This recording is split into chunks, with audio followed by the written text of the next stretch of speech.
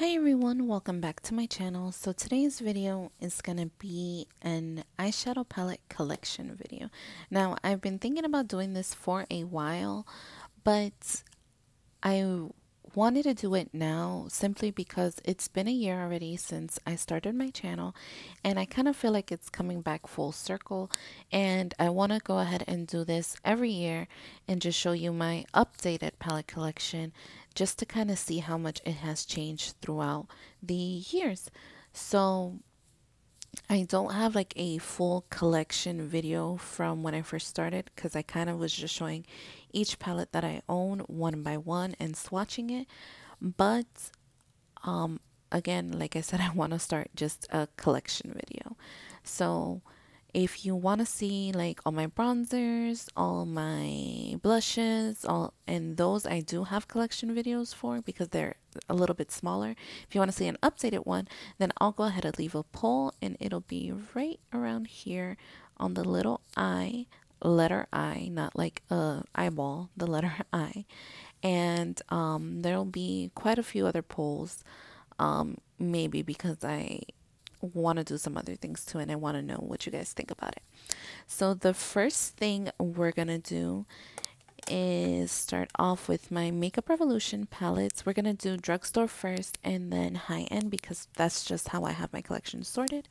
And the first palette that I have here is the Makeup Revolution, and this is their Reloaded collection. This is in the Iconic Neutral, so this is what it looked like. I think it's the Neutrals too, I believe. Let me go ahead and check. Yes, it is the Neutrals too, and I do love the palette.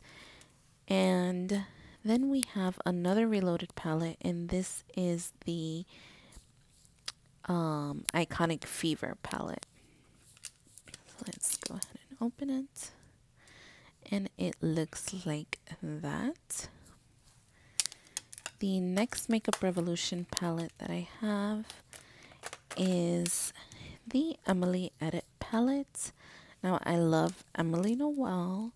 Have you guys been watching her Emily Award series? I love the Emily Awards. I look forward to it every year, and I was thinking about doing something similar, just my favorites for the year, but it's not going to be like brand new products and of this year, just my favorites that I enjoyed this year.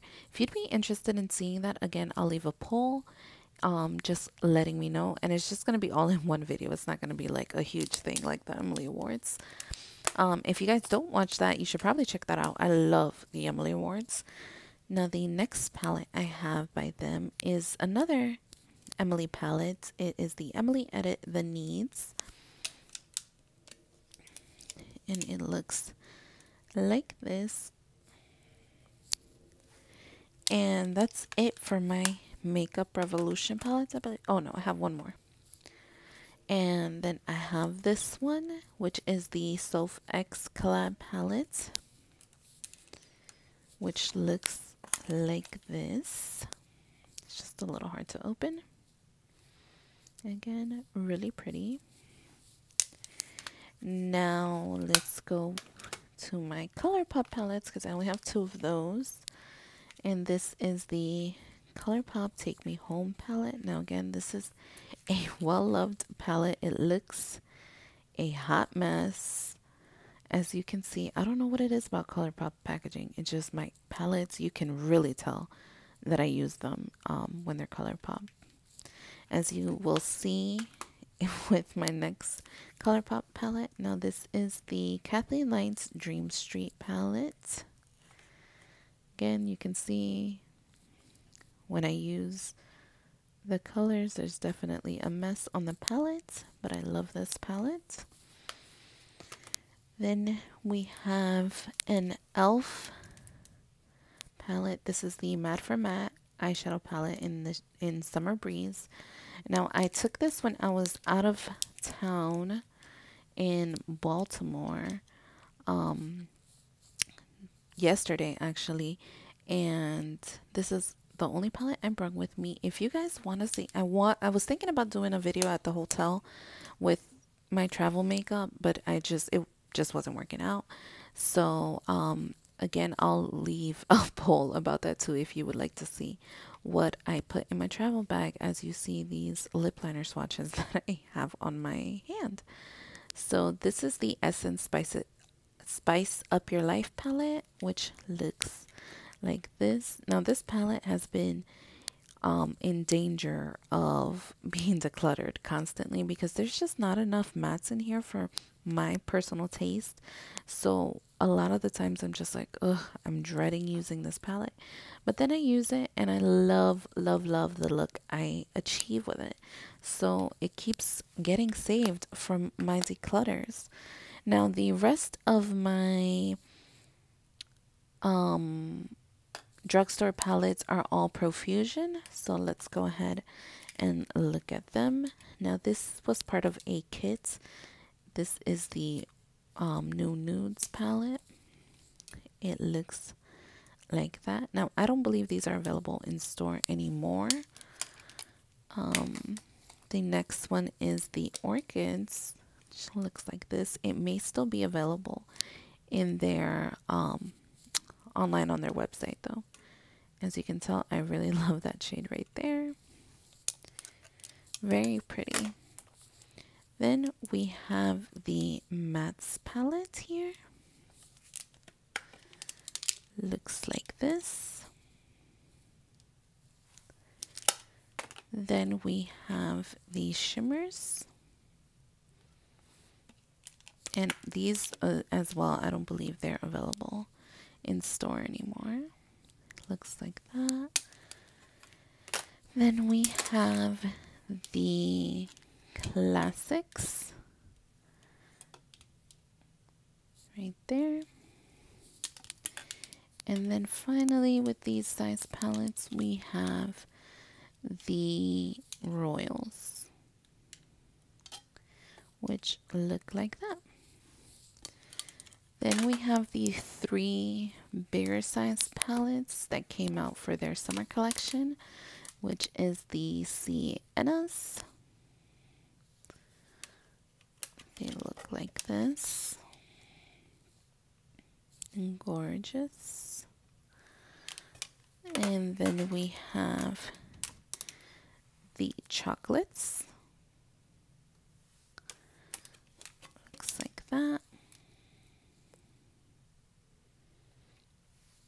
And finally we have the Pro Pigment palette. And this one looks like that. And then we have my most recent purchases, which were from their holiday collection. And we have the Wanderlust. Now these all look the same, so I'm just going to show you them open already. So this is the Wanderlust palette, which may be my favorite out of all of them. Out of the 6 for the holiday collection. Then we have the Temptress. Looks like that. Then we have the Metallics. Right there. Then we have the Velvet Mattes. This one still has the brush in it. Looks like that. As you can tell, I used Madly a lot and it like got all over the brush. And then we have Confidence, which looks like this. And then finally we have Infatuation, which looks like that. So those are all my drugstore palettes or just affordable palettes. And now we have my high end. So this is the Cargo You Had Me at Aloha eyeshadow palette. This is again high end, but I actually picked this up at TJ Maxx or Marshall's, and it was on sale for only, well, on clearance for only $3. And it was a great deal. And I have already hit pan on 2 shades. I really, really do enjoy this palette. It came with a brush and an eyeliner, and I just really like it. I believe it was limited edition though, so you probably won't be able to pick it up anymore. Then I have the Too Faced Just Peachy Mattes. Peachy. Which looks like that. Again, I've already hit pan because this is in my panning project, the cream shade. Then I have the Tarte Clay Play palette, which looks like this. And it's like that. I know it looks kind of boring, but I really do enjoy the palette, and I already panned this cream shade here. The formula is just so good on this one. Then I have the Naked Ultimate Basics, which looks like this. And again, I've already panned the cream shade on this one. Then I have just the original Naked palette with fuzzies coming off of it, and it looks like this. I've already panned this shade right here, and as you can see, I have panned on 2 more shades in here. Then I have the Naked 3 because I decluttered and this one's all beat up and bent up. It was in a catastrophic accident, so it looks like this, still beat up on the inside as well, as you can tell from here. I've panned 3 shades on this one. This is actually my first high-end palette that I actually purchased, and I even have a pan on Blackheart. So yeah, I really do love this palette. Then I have the Too Faced Sweet Peach palette, another one of my favorites. It looks like that. I have completely panned out this cream shade and hit pan on these 2 shades here.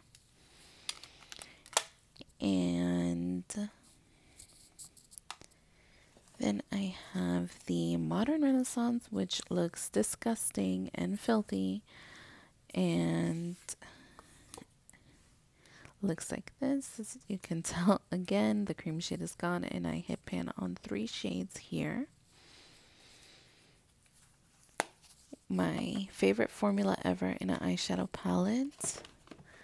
Then I have Subculture right here. Again, the packaging is disgusting, and this is actually my favorite palette that I own,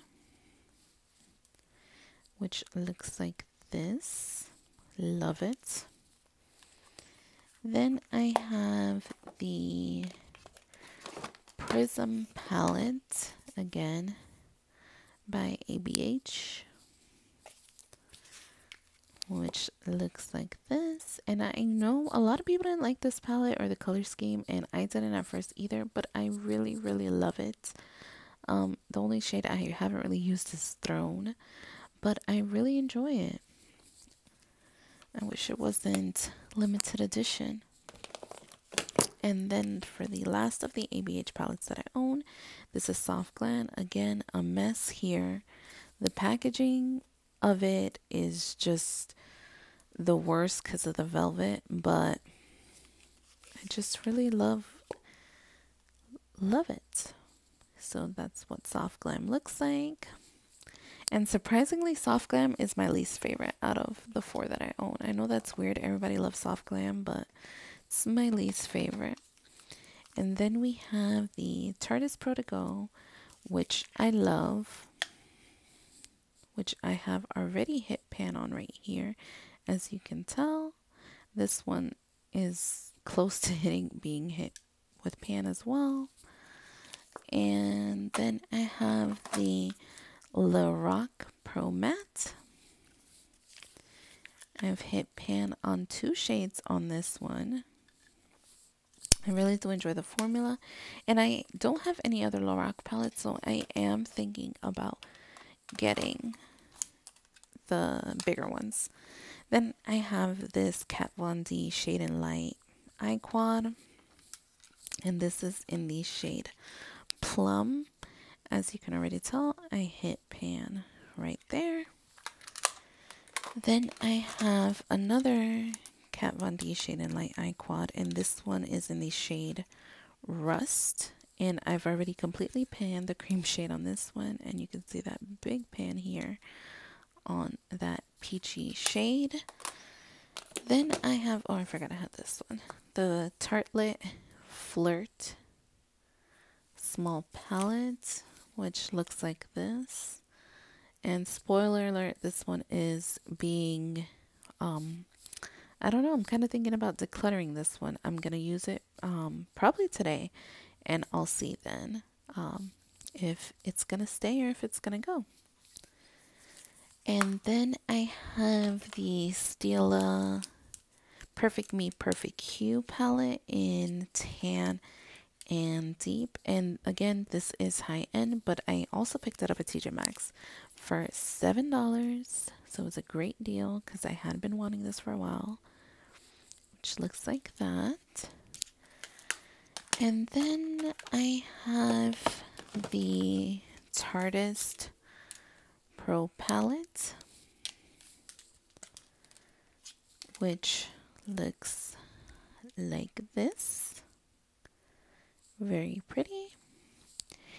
And last but not least, I have my newest addition. Well, no, it's not my new. Well, it is my newest high-end addition to my collection, which is the Too Faced Beauty Daydreamer palette, which looks like that.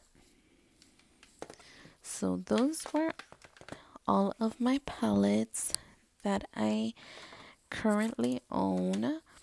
And yeah, so I do have quite a bit. Like I said, I didn't want to make this video too long, but it ended up being that way regardless. So I mean, there's not much I can, and I'm still talking anyways, but I kind of want to just put a few palettes on here just so it won't, the whiteness of the background won't be too harsh. I had a comment about that the other day, so I'm kind of just trying to not, you know, make it too harsh, like I said. And yeah, so those are all my palettes. I do have quite a few. I have a little over 40 palettes, I believe. Again, I will be adding to my collection. No, I don't need all of these palettes. No, I'm not trying to brag about all the palettes that I have. Makeup is just something that I enjoy and that I love, and that just makes me feel good when I do my makeup, when I buy my makeup, just looking at my makeup, just everything about makeup I love. This is something that I love. Again, kind of going in the lines with that, I do get quite a few comments sometimes, like follow for follow, or let's support each other. That is not why I have YouTube. I made this YouTube channel because I don't really have a lot of friends in my personal life that enjoy makeup. Yeah, I have one friend that she does love makeup, and we enjoy talking about makeup, but you know that you can only talk about makeup with someone for so long.